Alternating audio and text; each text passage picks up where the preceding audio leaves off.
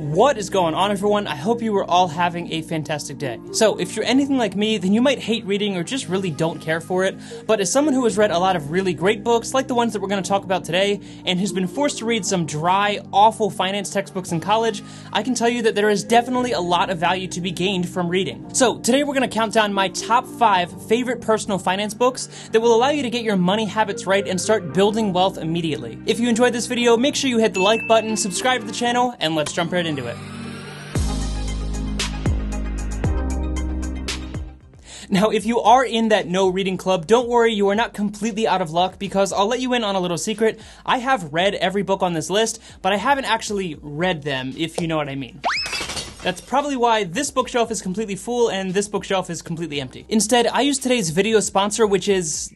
I'm totally kidding, there's no video sponsor. But seriously, most of you were probably expecting me to say Audible, and in all honesty, I love audiobooks. And for every single book that I'm going to talk about today, I took the time to get the link for both the paperback and Audible versions. So if you want to pick up any of the books that we're going to talk about on this list today, then check those out down in the description below, because there's links for both the audio and paperback versions. So in no particular order, the first book on our list is by the man, the myth, the legend, Dave Ramsey, and it would be his incredibly popular book, The Total Money Makeover. So if somehow you have been living under a rock and you have no idea who Dave Ramsey is, that would be this guy. It's absolutely moronic. I got a PhD in DUMB. No, you don't understand. You're an idiot. And while he's now famous for his brutally honest radio show, his company and all the advice that he gives is based on what he calls the 7 baby steps, which were first gifted to the world in 2003 in The Total Money Makeover. But lucky for us, the financial habits that cause people to win with money don't really change. So even though this book is almost 20 years old,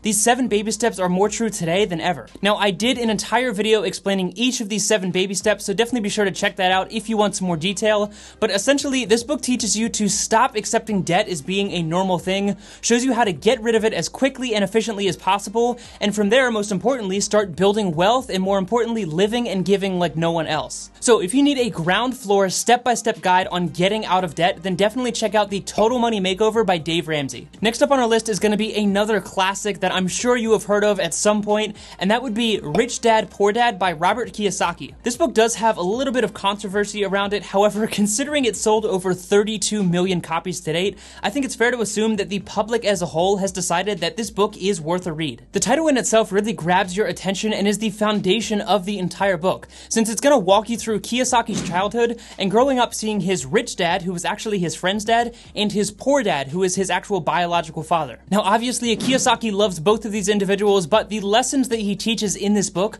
are essentially what he calls the pathway to exiting the rat race. He believes that people let 2 emotions dominate their actions in regard to money, and that would be fear and greed, and I could not agree with this anymore. I mean, that's exactly why the average person believes that they need to do well in school so that they can get into a good college, so that they can get a good job and earn a good salary, when in reality, 90% of the people who are winning with money, and I mean really winning with money, that's really not the path that they took. Now, that's not to say that going to college and getting a good job is a bad path to take, because it's absolutely not. And I myself am just wrapping up my degrees, and I wouldn't have put in all that time and effort and money if I didn't see the long-term value in it. But it also goes back to those 2 emotions of fear and greed, because we are fearful of not having enough, and then when we do get a good high-paying job, typically people become greedy and start buying things just to keep up with the Joneses, and that's probably why the average American family can't even afford a $1,000 emergency, despite the median household income being over $65,000 here in the US. So if you want to learn how to approach your financial habits emotionally and mentally,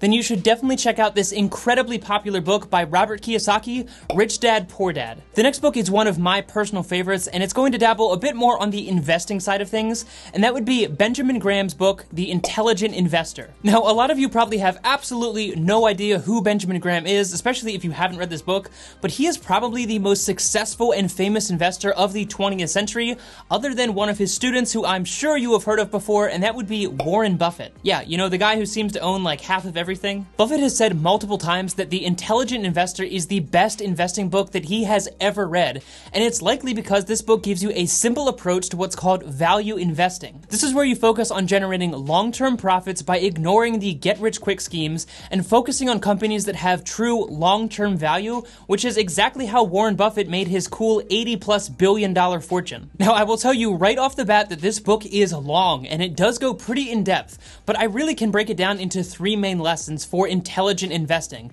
and that would be analyze your investments for long-term potential, protect yourself from significant losses, and most importantly, don't go for the crazy profits. Or for my millennial viewers out there, don't buy call options on Bitcoin futures. Knowledge. So I wouldn't necessarily start off with this book, but once you have read the first 2 books that we talked about and have a general understanding and mindset of how to approach building wealth, then this is a fantastic place to get started when you're ready to take your investing to the next level. That brings us to number 4 on our list, which is The Millionaire Next Door by Thomas Stanley. This book focuses on the idea that you do not need to be the next Mark Zuckerberg coming up with some brilliant idea in your dorm room to win with money. The title itself suggests that everyday millionaires are all around us, and the way that they largely became a millionaire was not by buying fancy cars and big houses just to prove that they were a millionaire, but instead living a frugal and modest lifestyle. The Millionaire Next Door is going to show you the tried and true habits that you can implement in your day-to-day life in regards to your spending and saving that will allow you to win with money, and most importantly, show you the crucial mistakes that most people are making that you absolutely want to avoid. I know this might sound a little dry cut and simple, but again, these simple habits need to be deeply rooted within your approach to money, and they have to come first if you're going to succeed. You can learn how to invest and how to make all this money, but if you don't understand how to budget what you're making and win with the money that you have, then all of those other steps just aren't going to matter. So those 4 books alone are going to give you the mentality that you need to win with money, exact step-by-step formulas and plans that have really proven track records over long periods of time, and even an in-depth look at how to approach your investing goals. But I have to round up this list with another incredibly popular finance book that is my personal favorite, and that would be Think and Grow Rich by Napoleon Hill. Now, instead of giving you a personal opinion or viewpoints on how to win with money, Napoleon Hill takes a very different approach in this book, as he spent over 20 years following and analyzing over 500 individuals who were winning with money, and used all of that data to determine the 13 most common habits of wealthy and successful people. Perhaps my favorite gem in this book is the use of what he calls auto-suggestion, which is essentially where you tell yourself over and over and over that your goal is possible, to the point that every being in your body begins to believe that that goal is going to happen, and you will naturally start to take small steps in your day-to-day life to get you just a little bit closer to that final goal. There's actually a lot of psychological studies on this idea that prove its effectiveness, and this book goes into a lot of other tips on how to get your mind right with money. But by telling yourself day in and day out that you are done living paycheck to paycheck, that you are done giving all of your money to the banks in debt payments, and that you are done losing with money, then you really will start implementing actual steps in your day-to-day life that will allow you to change that and build a better financial future for you and your family. But it's all going to stem from your mentality, as the title suggests. Think and grow rich. You've got to think first. You've got to have a plan. You have to have the right mentality. But one day at a time, you will truly start to believe that you can win with money, and the unending research in this book shows that eventually you will. So those are my 5 favorite books on personal finance that have allowed me to get my mindset right with money and start implementing daily habits in my day-to-day life that I know will serve me well in the long term. Now, if you get through all 5 of those books and you still haven't had enough, then one last honorable mention would be the #1 selling business book of all time, and that would be How to Win Friends and Influence People. Now, obviously, this book is not necessarily geared towards personal finance or investing, but it is an amazing piece of writing that shows you how to build a team, get people to join your cause, and most importantly, inspire those around you to work towards one common goal that is not self-serving but has a common good. So let me know what books you think I left off this list and what your favorite personal finance book is down in the comment section below. And remember, if you do want to pick up any of the books that we talked about today, then check out the description, because there are links for both the audiobooks and paperback versions on Amazon for every single book that we talked about, in case you want to start investing in yourself and your financial education to better your lifestyle in the long term. With that being said, if you did enjoy today's content, make sure you hit the like button, subscribe to the channel, and share this with someone who you think could enjoy this video as well. And as always, thank you so much for your time. I seriously do appreciate it so much. Take it easy, and I'll see you in the next one.